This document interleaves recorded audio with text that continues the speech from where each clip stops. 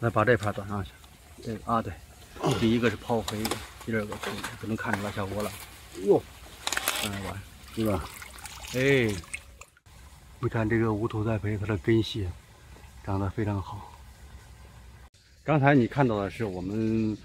做的一个半水培的一个低成本的一个无土栽培。如果换算1亩地的话，整个1亩地前期的投资不会超过5000块钱，属于一个非常低的一个成本。这是因为这段时间疫情以后，我被隔离到基地1个月，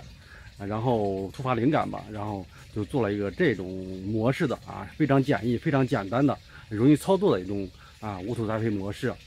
它是利用了这个虹吸原理和这个潮汐原理去做的。首先第一个呢，就是说我们看了嘛，就是一个类似一个定制杯一样里面是放的是珍珠岩，然后下面的水呢，利用珍珠岩的毛细管以后呢，可以吸上去你不需要频繁浇水这样情况下呢，就是在这个定制篮里面呢，一部分根系呢既能有水分养分的吸收，同时呢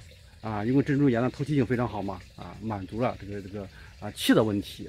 然后呢，通过定制杯往下扎的一部分根呢，有一部分根呢是悬空在这个潮湿的空气当中去的这种根呢，它可以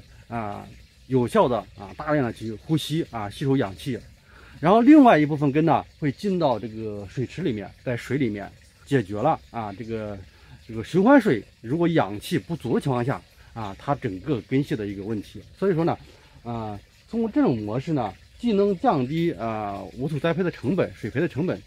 同时呢又很好的去解决了水、肥、气的三者的之间的协调问题因为我种的东西比较杂呀，因为这是突发灵感去做的所有的苗都是向别人借的所有的苗长得很弱，都是别人淘汰了不要的苗好比那个更蛙苗更蛙苗都是人家扔到那儿了，不栽了不要了然后捡起来以后把它养活了。这是种了第4天第4天。然后番茄苗是我栽的番茄苗，我又拔下来栽了有6、7天了，我又拔下来以后我又种到这边。那边呢是叶菜类的香菜荆棘白菜那个还有那个萝卜这边呢是辣椒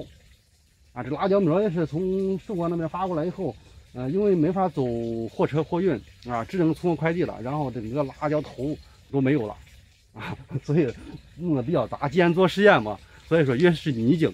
越能代表这个它最终的一个可操作性。这种东西，这种水培不用担心断电，断个3、4天电没一点问题究竟能不能成功呢随后我会不断的去更新我的视频，大家可以看一下因为这个毕竟是突发的一个灵感具体能不能成功呢，我自己心里面也是没有底的只能是去管理以后看最终的结果吧。